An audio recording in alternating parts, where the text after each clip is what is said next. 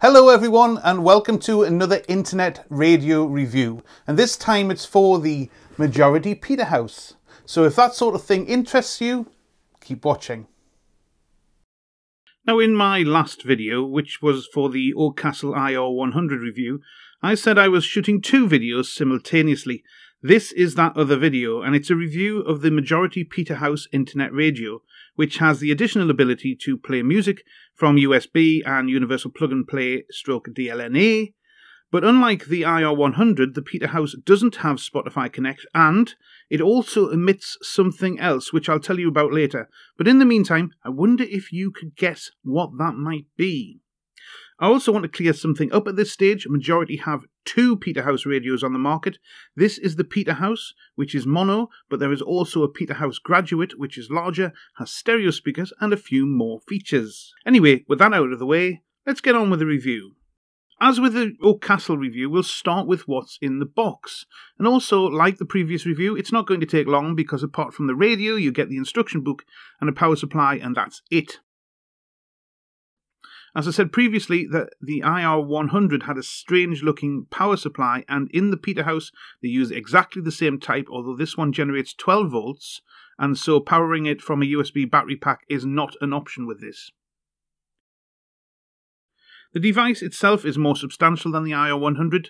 It's heavier, at over 1.5 kilograms, and it's larger in all of the dimensions, and definitely a substantial tabletop radio rather than a portable. Now the construction is obviously MDF on the top, bottom and sides, and these also have a wood effect print which is reasonably convincing from a distance, but not so much when you're close up. The back and the front are both plastic, but the front does look like it could be metal. Sadly, it's definitely not. Finally, there is a bass port on the bottom of the radio, and I definitely think in this case it will make a difference to the sound, but we'll find that out when we perform the audio test at the end. Now let's flip to the reverse of the Peterhouse, and going from left to right you'll find an on-off switch, which does kill the power to the device, as opposed to the on-off button on the front, which just puts the device in standby mode. The DC power socket is next, and this accepts the barrel plug attached to the power supply. The line-out socket is after that, which is a standard 3.5mm jack, but there is no headphone socket. Following on from that is the auxiliary input, which again is a 3.5mm jack, and I will need to utilise this later on for reasons that will become clear. And finally you have a USB socket, which you can use for playing music files. Now I can't find out what format of files it will play, but I assume that like the IR100 it'll probably play MP3, WMA, WAV, FLAC, AAC Plus formats. And it will also charge devices, but again, this only gives out half an amp, so anything you're charging will be very slow. Now, like all internet radios, when you first power them on, they need to be connected to the internet, and as the Peterhouse doesn't have an Ethernet port, I'll be using a wireless connection. As always, if a device I'm reviewing has WPS option to configure the networking, I'll always choose this.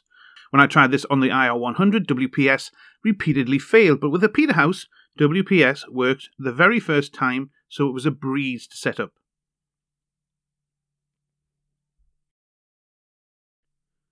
The software and the main operational hardware is from a Taiwanese company called Magic Systech, and it's also branded as Media U. So once powered on for the first time, we can see the icons match the corporate look and feel.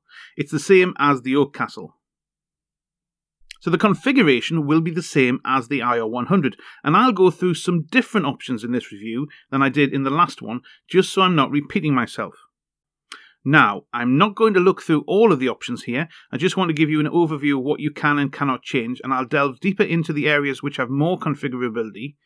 22 options on the IR100, 20 on the Peterhouse. So the first option we'll look at is the time display. This is purely for the look of the clock on the standby screen, and it switches between an analog or digital display. The timer is the next thing we look at, and it's just a timer that counts down from 99 hours and 99 minutes, and that's it.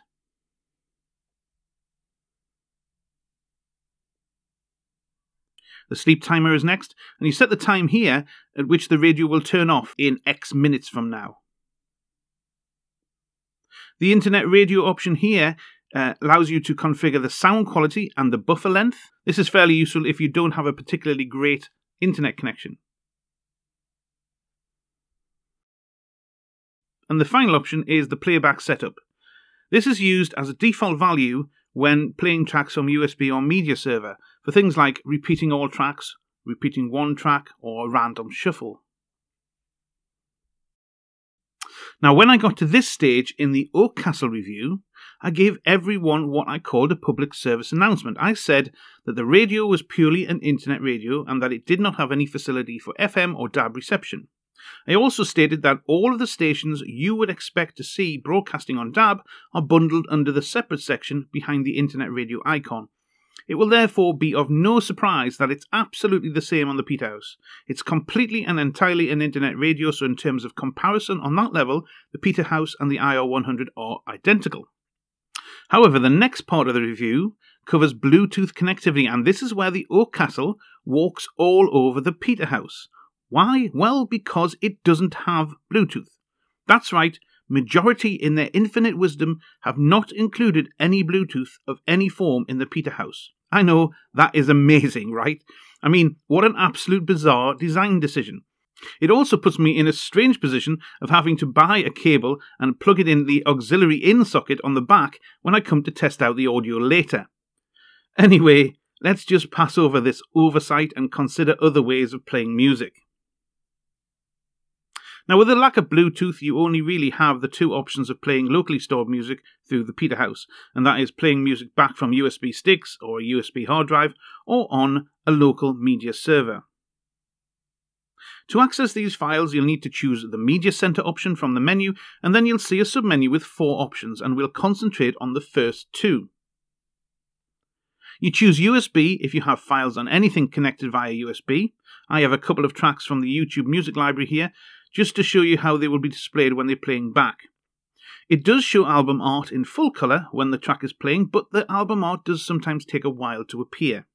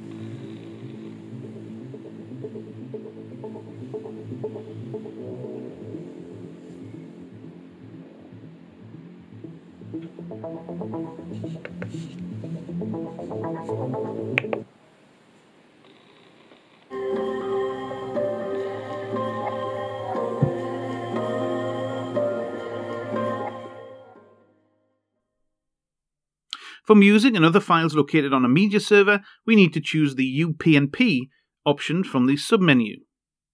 And the navigation is pretty much the same as for USB, except we have classifications for artist, album, genre, etc. But they all come from the server and are not generated from the Peterhouse.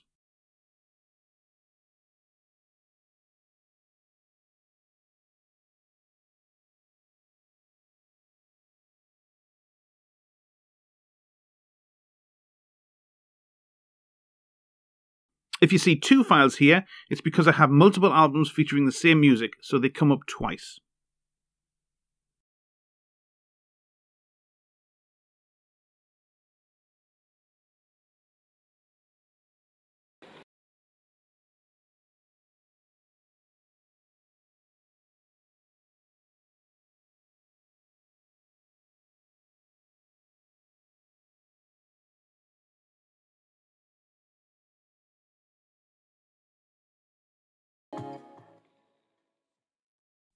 Now, if you've got this far into the review, you'll probably be wanting some payback, right? Well, the payback in this case is to give you the part of the review that you thought you were going to see in the first place. How does the internet radio functionality work? Well, your patience has paid off. To get to the internet radio functionality, you'll need to choose that option from the menu. Once there, you'll have another submenu with 5 items. My favourite is a list of all of your pre-saved stations so that you can recall your favourites from here. You don't add stations in here though, and I'll show you how to do that later. The second option is the radio station music option, and I'll also come back to that one later as well. Sleep radio is next. This is a list of ambient sounds and music to help you get to sleep. There are different bird sounds, there are waves crashing on the shore, rain lashing on the roof, and even some white noise. They're pretty useful on occasions, again, but they are ultimately just preset favourites. History is the penultimate option here. It's a list of the last played stations, no shock there. And service is a way of adding new stations to the database, although one I can't vouch for as I've not tried it. Now we'll go back to the radio station music option. This is the place where you'll find all of your internet stations, and again, you have another menu, but you can search for your stations by genre and by country. Now I haven't a clue what the other options are for. They seem to have some classification that the manufacturer thought might be useful, probably the most popular stations and some editorially chosen stations, but all in all, I really don't have a clue. Anyway, I'm not going to take you through all of that and how to search for stations, but I will show you how to store them, because I always get asked this. To store your station, you choose your station,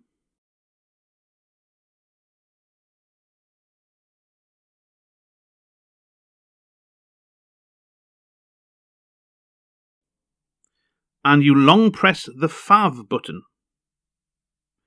You find an empty location using the jog wheel and then click it once to store that station. And it's as simple as that. If you press Fav later on, you can retrieve that station. Right, now we've come to the bit we've all been waiting for. The time when we test out the sound, which after all is what a radio is for. As always, to perform this test, I'll be using my Zoom H1N recorder on a little tripod to try and capture the sound as if you were listening to it with your own ears. Obviously, I need you to hear the best representation of the sound coming out of the speakers as I can give, because that's how most people will experience the output from this device. The recordings that you will hear will be some classical music, an electronic-based dance track from the YouTube sound library, a piano piece, and then some speech radio. Now, at various points, I will change the volume to give you a better understanding of the range of sound that will come out of the device, and whenever I do that, I'll put the caption on the screen. Also, it's become fairly obvious to me, even before I do the audio test, that this device will perform much better than the Oakcastle. It's heavier, it appears to have a better amp and speaker, and it's been driven at 12 rather than 5 volts. And with all of that out of the way, here is the Majority Peterhouse.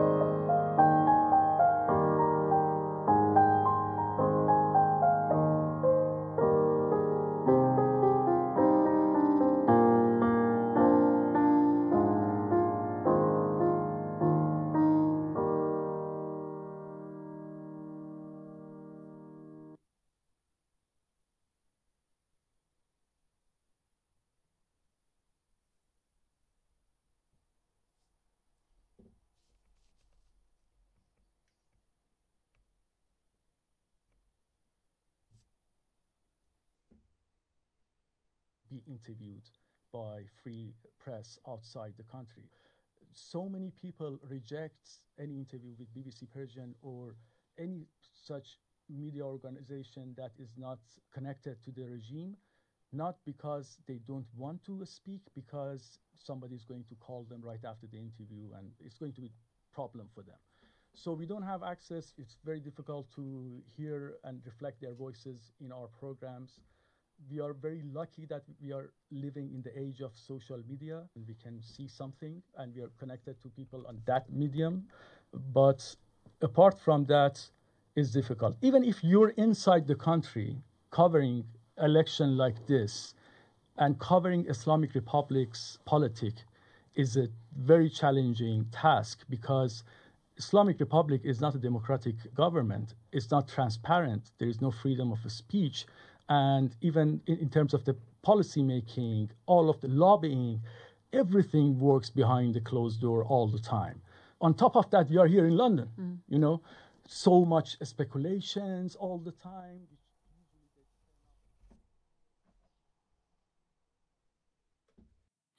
So that is the Majority Peterhouse. Along with the Oakcastle IR100, they are what I feel to be the most similar internet radios under the Majority umbrella, and they couldn't be more different. The IR100 had all of the functionality, but the audio was weak and lacked bass. But the Peterhouse has none of the functionality, but all of the sound. Am I being unfair? Well, I don't think so, but let's start with the positives. The Peterhouse is not a portable. It's much too heavy for that, and that weight is put to good use. It has a good amplifier and a speaker, and so the volume can be turned up to a level which is uncomfortable. So that at least gives you options, and it has a considerable bottom end, which the Oakcastle didn't have. In fact, I think that its default bass setting is too much, which can make the sound a bit muddy, so you may want to tweak the EQ settings to get a sound you like.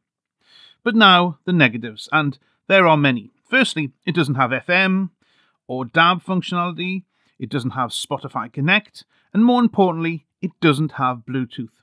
So in order to hear the benefit of that pretty good speaker, you can either use the radio, obviously, or you'll have to play music back from USB, a music streaming server, or via cable.